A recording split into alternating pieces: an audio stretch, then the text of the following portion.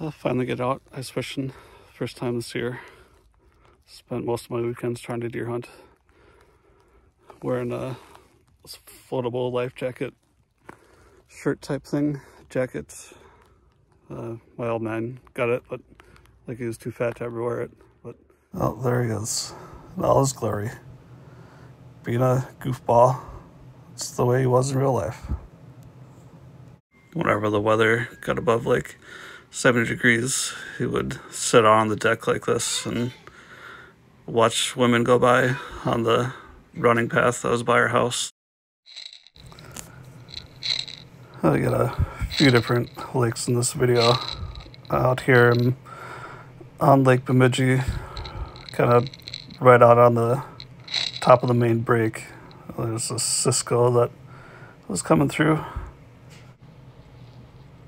This is out on Lake Irving, like 10 feet. Oh, scared him off. That was not a bad sized one. Let's see if it comes back. It's coming back around. And spooked him off again. It's finicky. So I couldn't actually see the fish there, so I moved in shallower.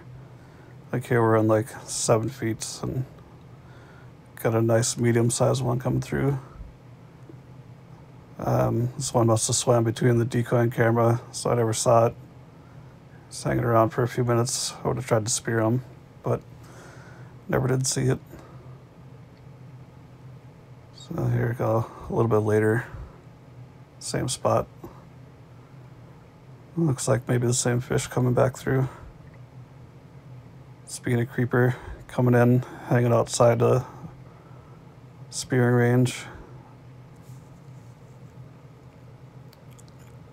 I was hoping to get a muskie to come through, get them on video, but no such luck yet.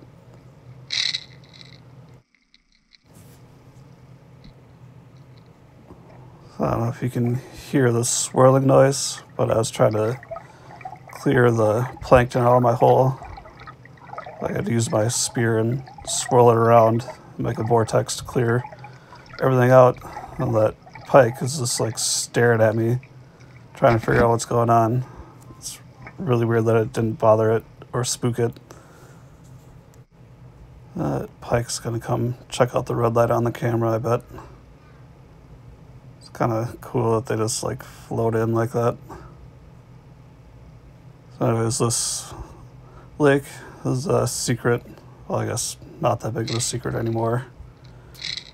I used to have some really nice panfish in it, but not sure about it now.